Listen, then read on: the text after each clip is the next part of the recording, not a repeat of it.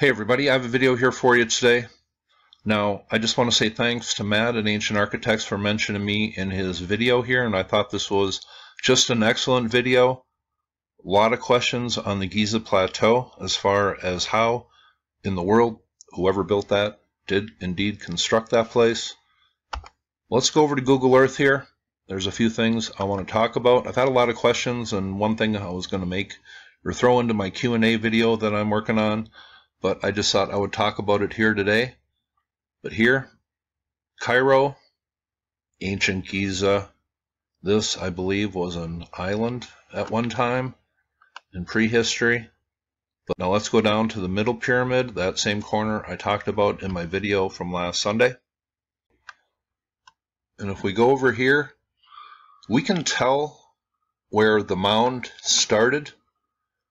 Is if you look along here, and who knows how deep the sand goes here. You can tell where the mound started because of the stratigraphic layers here. It's pretty even, and it's going straight across here.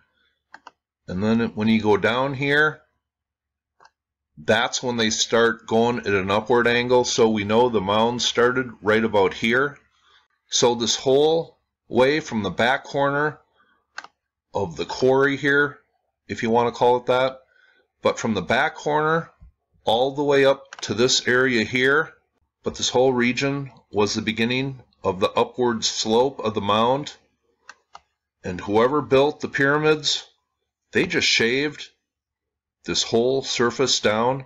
So clearly the mound was over here on this side, the west side of the quarry. This is where it started on this side, and they shaved it down vertically, and they shaved it across the top. So this whole area where the pyramids were built was even in areas. And that's not all of it. What is under the sand here is truly remarkable. Do people know a lot about this? Well, I'm sure a lot of you do, but some of you don't. So let's just play a clip from the Joe Rogan Experience where John Anthony West talks about the base under here. They're here. We'll stop. You see where these people are walking? Mm-hmm. Do you see that this one block? You see those people? Yes. There, and then all the way down where the third guy down there is walking, there's another, it goes down to there, and then So it goes. it's like a 20-foot plus block. It's about 20 by 30-foot block. Wow. And then do the next slide. That's what it is, edge on. Those are the blocks. People walking on top, that's what we were just looking at. So those blocks are about between 6 and 8 feet thick.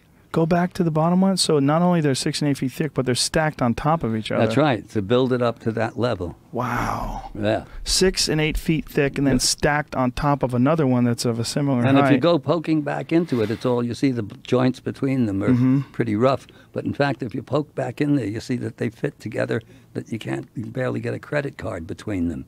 It's just, that's you know, lots and lots of weather over lots and lots of years. So not only are just the building of the pyramids an incredible feat, but the leveling of the whole Giza Plateau, which was probably very uneven and it had mounds in it originally, but the evening of the whole Giza Plateau with what equipment? Did the Fourth Dynasty Egyptians, Mr. Lehner in Hawass, did the Fourth Dynasty Egyptians just chip away this large mound and carve away all these massive stone blocks? Well, I think that's absolutely ridiculous. But somehow they just shaved the whole plateau into level platforms, cut stone steps as bases of the pyramids, and probably used the mound, the big slabs on the mound over here, to create a massive platform for the big pyramids as far as a base around it. Who the heck did this? I think that's an incredible mystery. Clearly, that's what they were doing out in front of the Sphinx Temple when they were taking the blocks from around the Sphinx and then putting them in front here and forming what they call the Sphinx Temple. In ancient texts is called the Temple of Teptuef, the Temple of Anubis upon his hill, in the divine booth, which means enclosure. And whoever was carving the Giza Plateau was carving these big shafts in the earth, such as the one at Zawyet al-Aryan. The Fourth Dynasty Egyptians with their hammers and copper chisels were not doing this. Now in my video last weekend I showed where this corner I believe it's the southwest corner of the middle pyramid. The base of it is carved out of natural carved steps in the bedrock. Do we see that on the third pyramid? And here is the base of the third pyramid, and this is what the base of the Great Pyramid and the middle pyramid looked like one time, just a lot of rubble. Where did those casing stones go to? On the big pyramids, I'll show you in a minute here.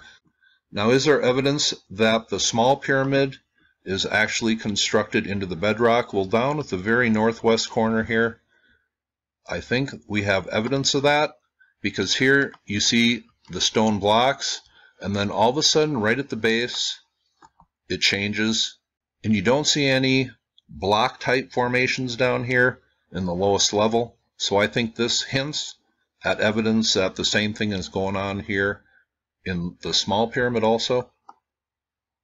But I'll let you guys check that out if you want on Google Earth. That would be the northwest corner I'm looking at here, I think.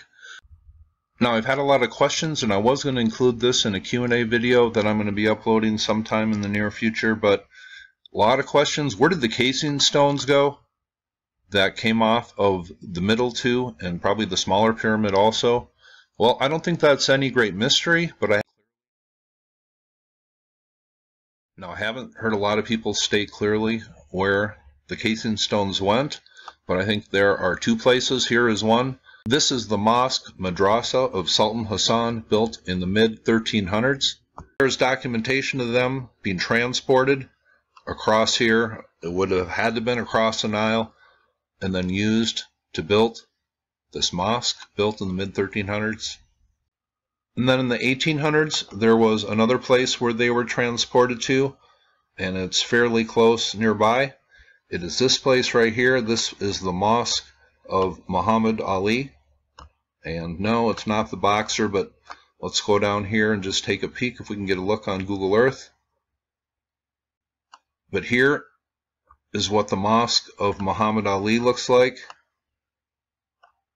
Some large stones used to construct this place. And writers who were writing on Egypt in the 1800s documented that this is where some of the casing stones went, the ones that were left over, but it went to build the mosque here of Muhammad Ali. And some of them, if you look closely, you can kind of get in your mind's eye where some of these stones went. But that's kind of keeping the ball rolling as far as how the Giza plateau is constructed. A lot of questions. Who in the heck had the ability just to carve stone slabs and make terrace platforms into a sacred site?